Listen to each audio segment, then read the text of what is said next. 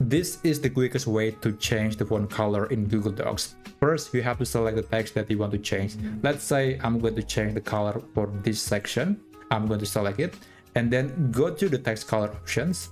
You can select any color you want. It's totally up to you. I'm going to select this orange, and now the text has turned into orange. You can also add another different color to a completely different text. Let's select this part and go to text color again, but this time around I'm going to select my own custom color. So click on this plus icon, and then you can use this tool to select the color that you want. Let's say I'm going to select this color and click OK.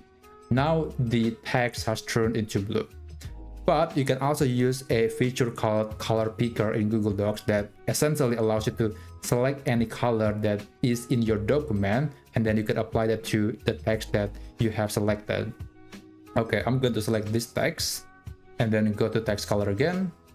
Click on this option that says pick a custom color, and then basically you will see this option that allows you to click anywhere on the document. Let's say I'm going to click on this part. I'm going to get the color of this section of the document, of the picture, and there you go. Now the text has turned into red. So that's basically how you can change the text color in Google Docs.